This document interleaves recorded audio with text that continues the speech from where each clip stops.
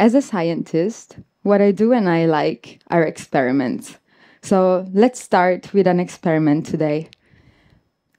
Every one of you, please take a finger from your favorite hand and place it on the palm of your other hand in the way you like. Now experience.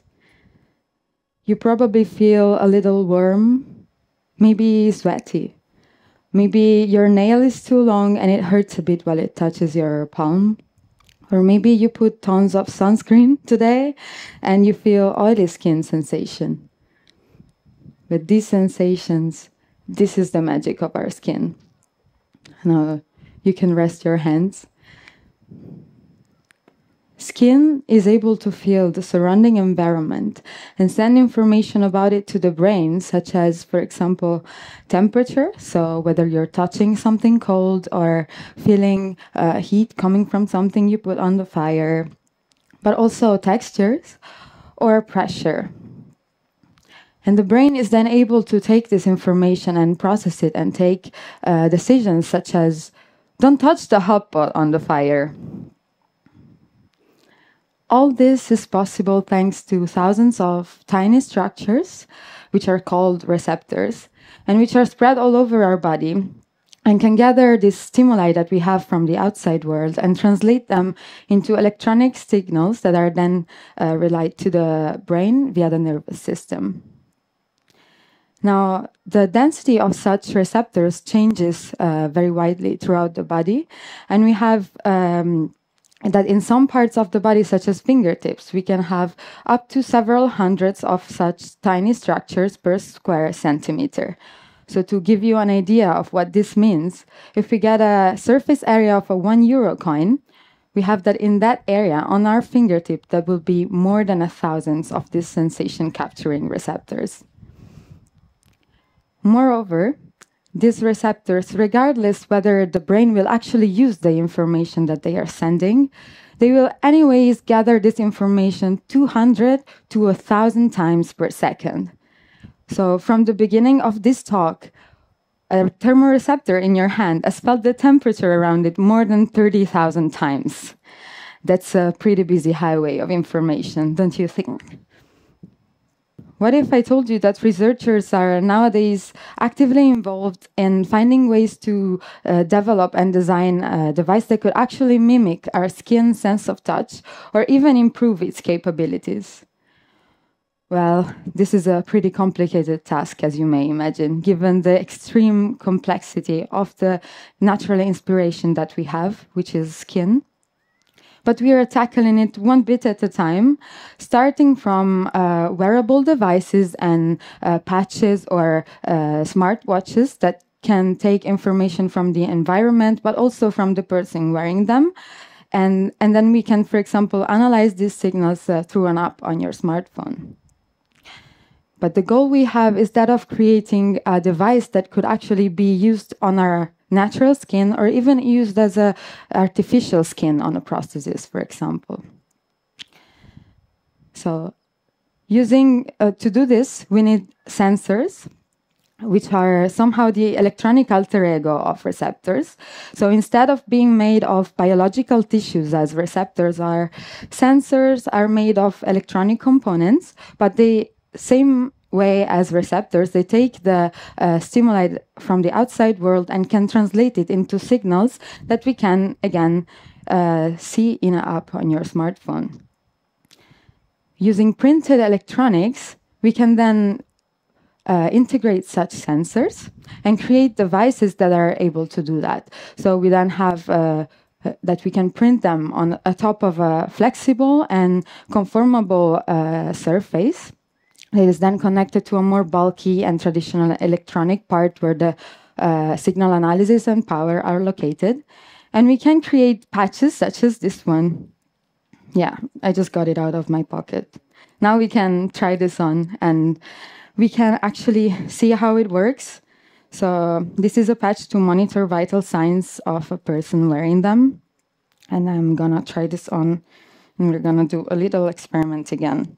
So yeah, while I wear it, I can tell you, you will see 5 different signals. One is the heart rate or the electrocardiography signal. One is the respiration rate, and then there are X, Y, and Z accelerometer, which is just movement in the 3 directions. And this patch is used as to early detect diseases, cardiovascular diseases, but also is used to I don't find it. It's here. It's used to decrease the pressure on the healthcare system.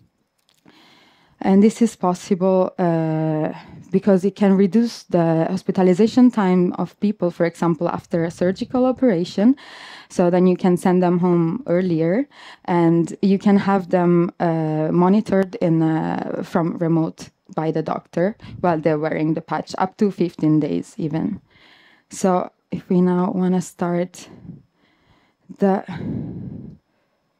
yes. Okay. Here is the signal. Yeah, so this patch is an all-printed patch, and you have different electrodes that are actually measuring the signals. And yeah, this is what you see is the raw data, where we can see this is actually already a pretty good data. But what I personally find the most interesting is the combination of this printed electronics, of which we have just seen the capabilities, with smart materials. Smart materials are materials that respond to changes in the surrounding environment and perform actions. So, for example, they can heal themselves. So when you cut through a material, it can actually remarginate this cut, or change shape upon stimuli such as, for example, temperature or light exposure. And using these materials, we can create sensors such as the one you see in this video here, which is a self-healable material that is used for a strain gauge. So we have a sensor that senses deformation and is mounted on top of a junction in a robotic hand and measures in real time the opening and closing of this robotic hand. So if you want to think of an application for this, you could, for example, imagine it being mounted on a prosthesis, and the person wearing the prosthesis being able to grab an object and understand if they're doing so, even without looking at it, just by the feedback that our sensor provides.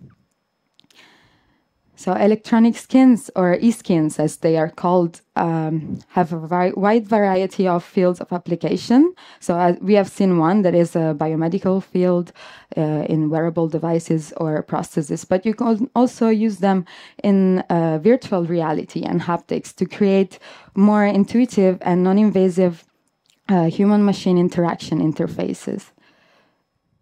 So if we want to dream with our eyes open, we can think of a device that would integrate all these smart materials that we have just seen together with printed electronics. And we could, with such a device, we could take stimuli from the outside world and measure those, while also measuring signals from the person wearing this device, and at the same time also triggering the true skin receptors that we talked at the beginning of this talk, and create somehow a feedback with our nervous system.